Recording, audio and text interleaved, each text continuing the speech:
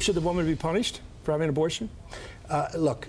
This is not something you can dodge. If you say abortion is a crime or abortion is murder, you have to deal with it under the law. Should abortion be punished? Well, people in certain parts of the Republican Party and conservative Republicans would say yes, they should be punished. How about you?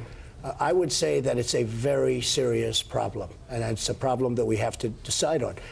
It's very hard. But you're forbidding Are you going it. to say, well, wait, are you going to say put them in jail? Is that well, the no, what I'm punishment asking that you're talking about? Because you say you want to ban it. What's that mean? I am pro-life, yes. What is ban? How do you ban abortion? How do you actually do it? Well, you know, you'll go back to a position like they had, where people will perhaps go to illegal places. Yeah. But you have to ban it. You ban it and they go to somebody who flunked out of medical school. Are you Catholic? Yes, I think And how do you feel about the Catholic Church's position? I accept the teaching authority of my church on moral issues. But do you know their position on abortion? Yes, I do. And do you concur with that position? I concur with their moral position, but legally I get to the question. Here's my problem with it. No, but let me ask you, but what do you say about It's not funny. Your church? Yeah, it's really not a funny thing. What do you say about your church? They're very, very strong. They're allowed to, but the churches make their moral judgments, but you running for president of the United States will be chief executive of the United States. Do you believe believe in punishment for abortion? Yes or no, as a principle? The answer is that there has to be some form of punishment. For the woman?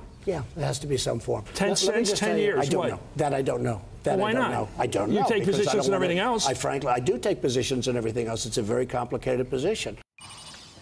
And then Governor John Kasich responded to those comments you just heard from Donald Trump. He was speaking with NBC's Chuck Todd. His remarks made just after Chuck Todd's town hall with the governor, which was taped here in New York this afternoon. Let's take a listen to what John Kasich had to say.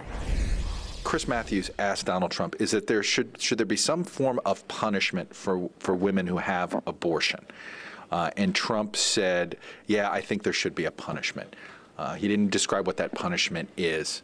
I know you're somebody who believes that abortion should be banned.